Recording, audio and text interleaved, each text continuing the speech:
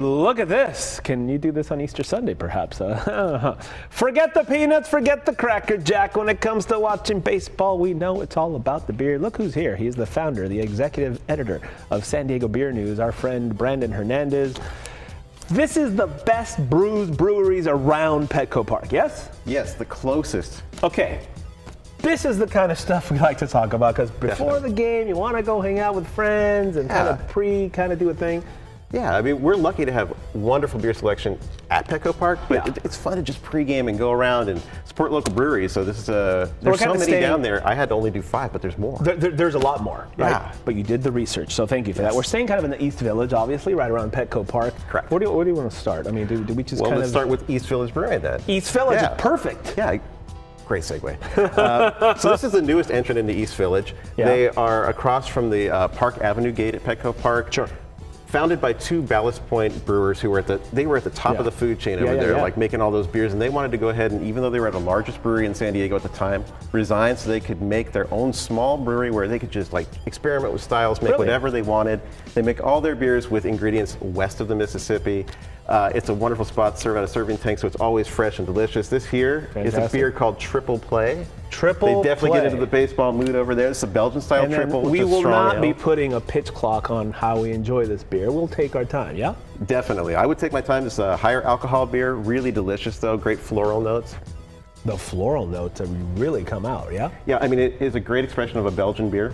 Wow. A wonderful patio over there. It's kind of like being in a living room. You go out to the patio, there's food vendors there, but it's a wonderful spot. I wanted to ask you what makes a beer game day worthy, aside from just the fact that it's beer. You know what I say? that you enjoy question, it. Huh? That you enjoy it. If it's a beer that you like, there you go. And like really with all these breweries here, you can find just about anything right by the park. You know what I found the last couple of years? A lot of the guys that used to work with Ballast and Stone and all these big companies are they've started their own thing.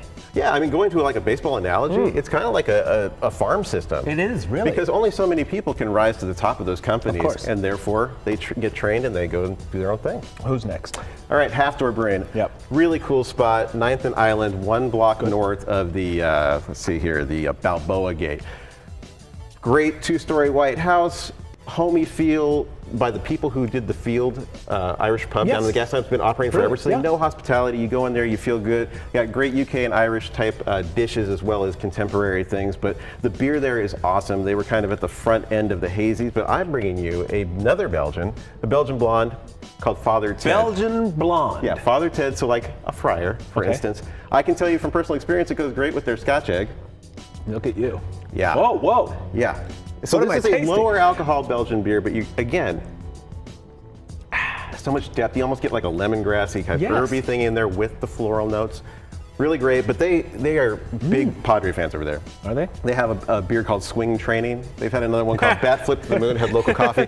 Both are fantastic, but yeah, no matter what you do over there, you're gonna have a good time, and it's great for pregame and postgame. This is really good. I'm glad you're here, because like usually you'll ask me, what do you taste? So like I can never pinpoint what it is, but I can tell that you just enjoy. I mean, the smile that comes off your face just radiates, you know? That's all I need. Get out of here. Give me, what's the next beer? The next beer, so the next beer comes from the Lost Abbey. Before you go to the Church of Baseball, go to the Church of Lost Abbey, because it's actually in a 1900s era church that they went ahead and put pews in, an altar. They've got tapestries, it's rad. They have things like their great Czech Pilsner, IPAs, tons of beers, but what they have is beers you can't get anywhere else. So this here is called Peach Afternoon. Do I try that one? You try that one, same thing. Well, I was gonna say. It's a sour ale with peach and peach tea. Ooh, it's a sour. I'm picky with the sours. Well, not big on the sours. Let's see how you like it. Let's see how you like it. What do you taste there, Raul? I'm just kidding. Stop it. But you won't find beers like this anywhere else, probably in the Gas Lamp or the East Village, or much around the county. But this is an award-winning beer that's now in cans for the first time, so pretty cool. Peachy? Definitely. It's just peachy. No, you definitely get the fruit in there. I like that it doesn't hit you over the head. Yeah. And the tea kind of gives it this earthy thing too, and kind of brings back the sourness to a really nice level. Okay. But anyway, great place. They have a patio. You kind of just have to see it. Yeah, and you know Lost Abbey. Lost Abbey, everybody knows and everybody loves. Go find Lost Abbey. Mission Brewing. What do we have from them? Okay, so these are kind of the OGs in East Village around the Petco Park. They went into the Wonder Bread factory years and years and years ago. Great red brick place. They have upgraded the facility, made it really fun to hang out. It's kind of loungy and has some games. Another thing that's exciting about what they've done is recently they have kind of looked at the company and decided they were going to introduce some new styles, make a lot more small batch beers. This is a new beer they made that's quickly become a bestseller. It's Waves of Haze, a hazy IPA. So for Waves of Haze. The haze lovers, it's a good one. I'm a fan of the hazy IPA. You know? Yeah. I'm becoming a bigger fan. They're getting better and better every day. Oh man, yeah, buddy, this Lots is of good citrus stuff. fruit in there. I like it. A lot of tropical fruit, like kind This is really good. Yeah, if you like fruity, hazy IPAs that have just like a really mellow mouthfeel, this is good. And this just goes down easy and it's very, very, very nice. You're gonna say I'm crazy. I almost taste like a guava or something. Absolutely.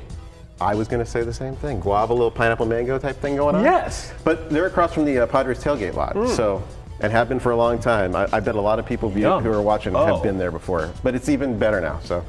Brandon, check how them many out. beers are we doing? We got oh my God. just one more. Just one more. Steel yourself, all right?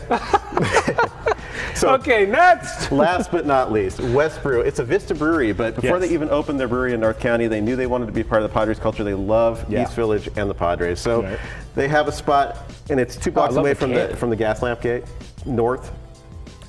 This beer is called Full Count.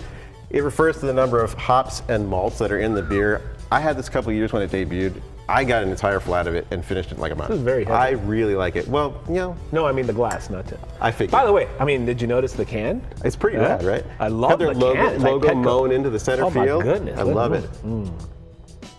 Oh yeah, that's a good one. Holy moly, So Brandon. they are in another, iconic red brick building, indoor, outdoor. They have great food, and it's like a really varied menu: dogs, brats, salads, flatbreads, just about everything. You'll find something you want. I'm glad I ate a little something today, Brandon, because otherwise I would have been ill prepared. Yeah, what? Chug. No, let's not. Oh, come on, we can do it. One of these segments we're gonna have to do Psych, that. I'm not gonna. I know, but we don't want to encourage. We want to set good. How about when the Padres win the World Series? We'll do it. Oh, deal. Hey, cheers to that. Yeah.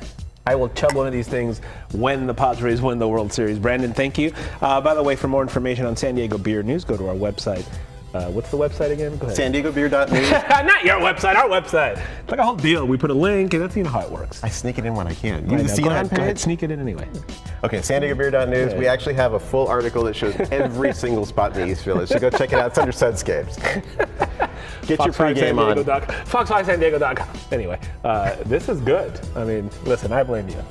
And I also credit you.